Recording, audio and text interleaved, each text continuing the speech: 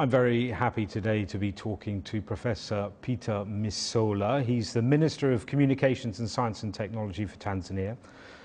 First of all, Professor Msolla, could you just give us some idea of what the situation with telecoms is in Tanzania? Do you have any special issues you need to deal with there?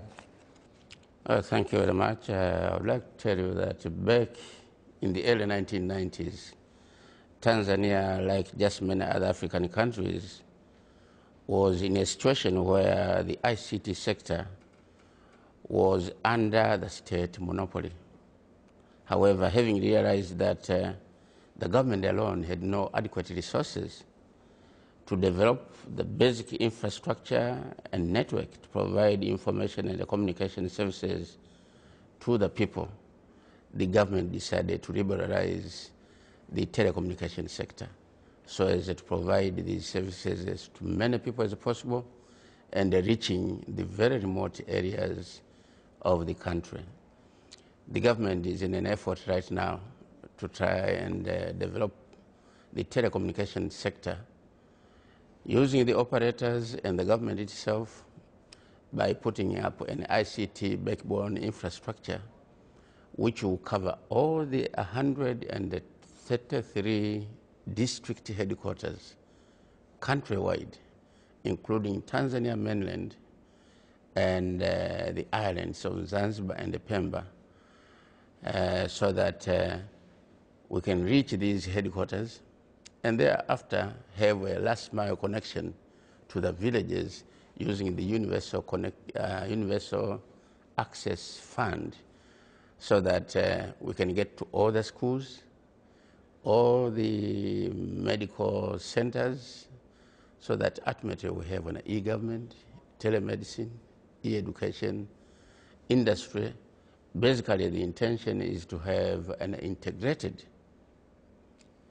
ICT-led socio-economic development in the country. Tanzania is a vast country, large expanses, large area. This presents you with a very big challenge, doesn't it? You're quite right. Tanzania is a vast country with a total area size of 942,000 square kilometers, with a population of approximately 40 million people. Indeed, it is a challenge, and that's why for a long time we've relied to satellite telecommunication, but now with this optic fiber, which we are in the process of laying down, I'm sure we'll be able to reach all those areas. At the moment, we have about 13.5 million subscribers, as compared to only 2 million people, subscribers, in 2004. And the tele-density has improved from 4% in 2004 to 32% today.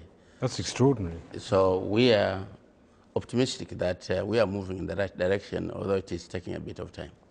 How do people use ICTs in Africa? I imagine levels of illiteracy are quite high, in which case mobile phones might be a more popular option than computers.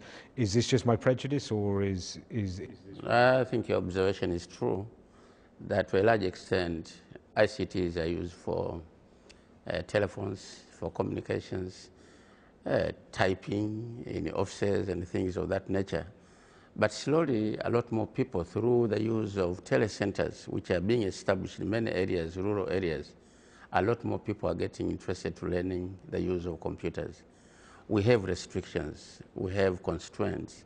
Power supply in most of the rural areas is a problem. Even if we wanted to use the solar power, the initial infrastructure for solar power may be prohibitive to most ordinary people.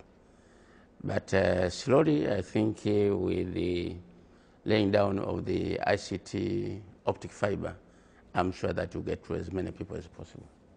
And our efforts right now is to introduce ICTs in schools. And the model of the small computers that I've seen here at this conference, I think that is very, very encouraging indeed.